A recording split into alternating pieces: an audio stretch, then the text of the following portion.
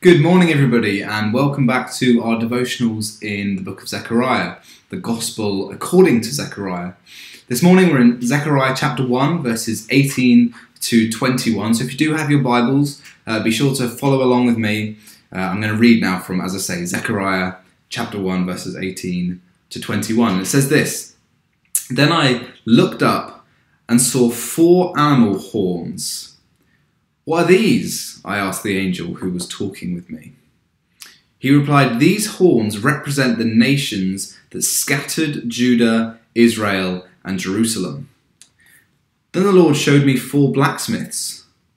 'What are these men coming to do?' I asked.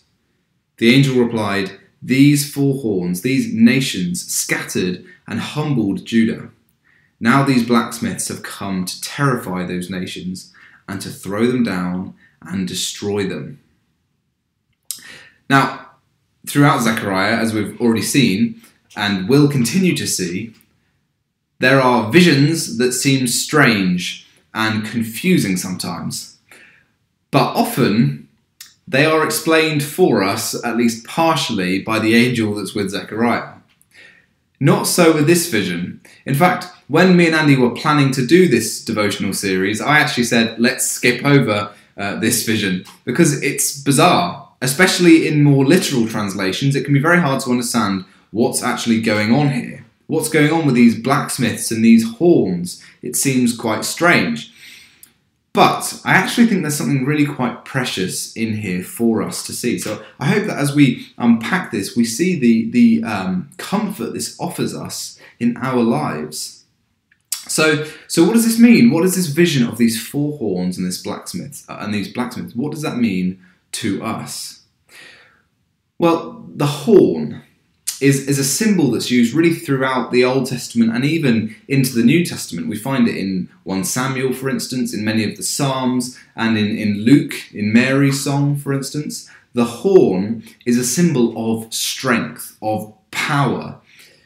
You have to bear in mind that ancient Israel is a very agricultural culture, and so when they're thinking of symbols of power, symbols that demonstrate what power looks like in action, they look into the field and they see the animals that have the most domination really over the others are the ones with the biggest horns. They're the ones that have the most power, the most authority. And so the horn starts being used as a symbol for power, for authority. I mean, think about a hunter's wall, for instance. He doesn't put the most mild-looking animals on the wall. He demonstrates his authority over the animals he's killed by displaying the ones with the biggest horns. I have authority even over this animal with horns bigger than me. So throughout the Bible, as I say, the horn is a symbol of power, of authority. And it's being used here as a way of describing the enemies that are coming up against God's people, the enemies of power and authority that are coming to them on every side. Now, there has been a question, for instance, because it says these 4 horns represent the nations that scattered Judah, Israel, and Jerusalem. Some commentators have taken each of the 4 horns to represent an individual nation. So 4 horns is 4 nations. And that could be the case.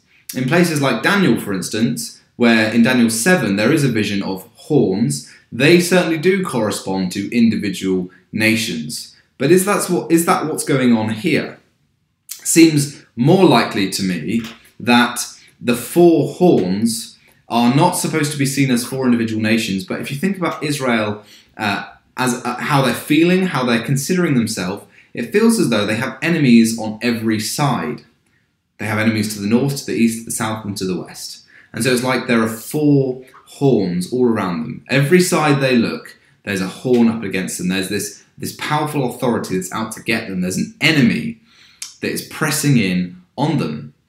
Certainly if you read books like Nehemiah and Ezra and Haggai around the same time as Zechariah, or at least in the same situation, the feeling for them very much is, we're surrounded by enemies on every side. There's 4 horns around us. And so I think it's best that we don't take these 4 horns as representing individual nations, but representing the feeling that on every side is someone out to get us. And then the vision continues. We see these four enemies, these four powers. But then it says, the Lord showed me four blacksmiths. What are these men coming to do, Zechariah asks. And the angel replies, these four horns, these nations scattered and humbled Judah, but these blacksmiths have come to terrify those nations and to throw them down and destroy them. What is the image of the blacksmith doing here? When you think about a blacksmith, what do you think of? For me, I think of the sound of the hammer hitting the anvil, the sound of iron hitting iron, the power that you can hear reverberating through that action. And it seems that what's happening here is that these blacksmiths are being introduced to stop these horns in their tracks. A horn has this power, it's ramming at you. But as soon as you put a horn on an anvil and bring the hammer down on it, it turns to powder. And suddenly something that seemed scary, something which had power to destroy you, is now merely powder. What was once power is now mere powder. That's what these blacksmiths have come to do, to render these powers void, to render the powers powerless. The enemies that are against God's people has been stopped. And so, when we're reading this message for Zechariah, for instance, in its immediate context, it's a message of comfort to God's people. It feels as though there are enemies around you on every side, but what this vision is showing you is, don't worry, because God has established means, he's established ways of stopping them in their tracks, of destroying these horns that are rising up against you. And so, naturally, when we're reading this, 2,500 years later, should we be saying, well, we're not in the same position, so it means nothing to us? No, far be it from that. The whole of chapter 1 of Zechariah really could be summed up in this phrase, the Lord loves his people. And it's expressing that in an immediate context, in the context of Jerusalem being rebuilt. But that doesn't become untrue as soon as time starts to move on. The Lord still loves his people. Though there's lots of different themes that come through in Zechariah 1, you could really say that it's about the Lord wanting his people to repent and return to him. It's about the Lord's desire to restore his people. It's about the Lord's desire to bless and prosper his people. It's about the Lord's desire to defend and protect his people. What does that all come under the category of? As I say, the Lord loves his people. And so, just like with the rest of the chapter, what this is saying to us is the Lord still desires to defend and protect and bless us, to protect his people, Israel. And so, when enemies in our lives come forward, when horns are around us on every side, the Lord has established blacksmiths to render their power void. The New Testament talks about the enemies that attack the Christian. It says that there are the world, the flesh, and the devil. The influences outside of us that seek to turn us away from God. The sinful desires that live inside of us that make us feel as though we're our own worst enemy. Think about places like Romans 7, where Paul basically sees the battle as a battle against himself. I do what I don't want to do. The sinful flesh inside me still exerts this influence over me. And lastly, the devil, the one whose greatest desire is to see me taken away from God, to see me accused before him, to see me condemned. And so the New Testament presents these enemies as the enemies that are always against the Christian. What does Zechariah 1 have to say to us in this matter? It says this: there are enemies on every side. There are horns, 4 horns on every corner. But there are 4 blacksmiths. And you see what's happening there? For every horn, there's a blacksmith. For every power that's being raised against us, there is something that can render it null and void. For everything that seeks to attack the Christian and attack God's church, God has established a remedy to solve it. He has given us his word to know his promises. He's given us his own spirit to fill us with his presence and sanctify us. He's given us precious and very great promises like 2 Peter 1 talks about, in order to give us hope for the future. The Lord has established his church to build us up and to keep us accountable to other believers. The message is this: there is a horn on every side of the Christian's life. But with every horn, there is a blacksmith. And if we grab onto God by faith, if we make the most of those remedies that he's given us, those powers can be turned to powder. That's the message that this vision is really giving us. The horns do not have the power that they look like they have, because when the hammer comes down and hits the anvil, there's no horn left over.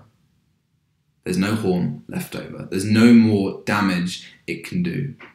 And so the challenge for us as believers is to take hold of those remedies that God has given us, to take hold of God's word, to be in prayer, in seeking God in prayer, to be involved in the church, to be surrounded by other people who know and love the Lord and encourage us in our walk with him. By faith, we need to lay hold of the promises that God has given us, so that those horns may be dealt with by the blacksmiths that God has established. So, despite the fact that this can seem like quite a confusing prophecy, I do hope that this blesses us and this challenges us and it encourages us, because it is for us. It's promises of comfort for us. This is good news that we find here in Zechariah 1. So a question to take with you through your day and through the rest of your Christian life really is, what can you be doing to, by faith, take hold of the blacksmiths God has established to render the horns that come against you as null, to turn them into mere powder? So I'll leave you with that. Let's pray. Heavenly Father, we thank you that though 4 horns rise up against us on every side and seek to take us down, you have established 4 blacksmiths. Lord, you have established a blacksmith for every horn, a remedy for every problem. So Lord, we pray that you teach us to lay hold of those remedies by faith, to put our faith in the one who loves us and seeks to protect us, defend us, to bless us and prosper us, to restore us, to make us your people.